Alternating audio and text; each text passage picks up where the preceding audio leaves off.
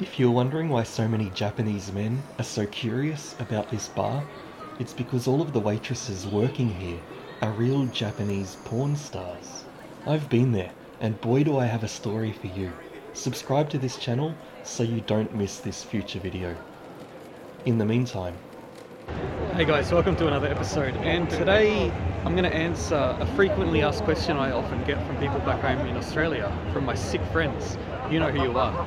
And the question is, do they actually have those used girls' panties vending machines here in Japan?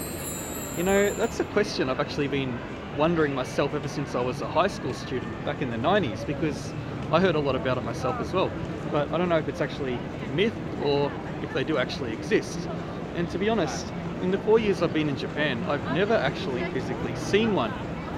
And I did a bit of research, and it seems that there might be one left, and it's here in Akihabara. And I think I know exactly where it is. So we're going to suss it out, and finally we're going to be able to answer the question that everyone's always been asking.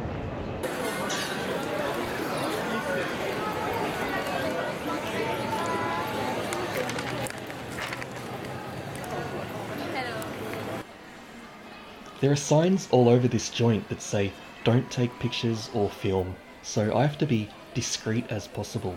I'm a tall, slightly overweight Aussie guy holding a giant camera next to my hip, for crying out loud. Alright, here it is. It looks more like a gumball machine. What the hell is this? This isn't anything like I imagined. As a 16-year-old kid, when you hear stories about things like this in the school playground, you image a giant vending machine with flashing lights and pictures of the girls next to the goodies, and just when I couldn't feel any more disappointed, it's empty. No more panties. I gotta say, like, in one way I'm kind of disappointed, but on the other hand, it's probably a good thing that they're gone. I mean, what was the end game in this video? I have to buy a pair because you want to see it, and then you're probably going to ask me what do they smell like, so I'd have to sniff them, then my wife would see the video and get really angry with me, it'd end up in divorce. How can I explain myself? Anyway, there you have it. No more panties. Sorry to disappoint you. Hiya. Hi. Hiya-chan. Hi.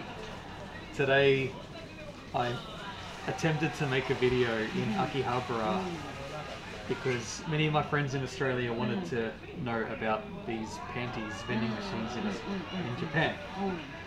And I found one, but it was empty, and I asked the lady, like, are you going to restock it? And she said no, like, it's finished. No more panties. So it's over. The panty vending machine is over in Japan.